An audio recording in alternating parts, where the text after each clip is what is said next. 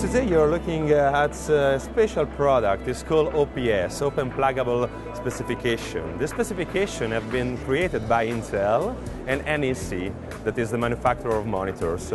You're looking at an embedded PC that is here in the back of the panel and is driving the content of the panel. This PC is powered by Intel technology, Core i3, Core i5 and Core i7 technology, Ivy Bridge, the third generation. And for this drive, we are using a solid-state disk powered by Intel.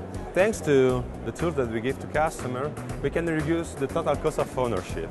In such kind of installation, you can imagine this monitor most of the time are hang up in the airport, in the railway station, in places where it's not easy to do the maintenance.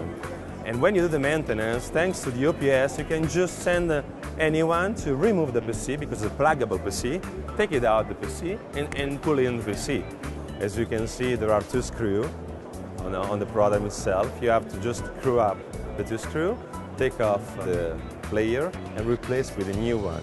This kind of design can also give the chance to customer to upgrade or downgrade the solution. Thanks to this form factor, they just need to screw up, take out one box PC and plug in another one.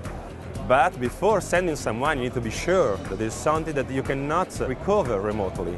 And we think that thanks to the vPro and the IAMT solution, we can control more or less everything in the PC and be sure that the failure cannot be recovered remotely, and then that is the case to send someone. And I think that this is a real example of cloud computing, Internet of Things, and intelligent system that comes together.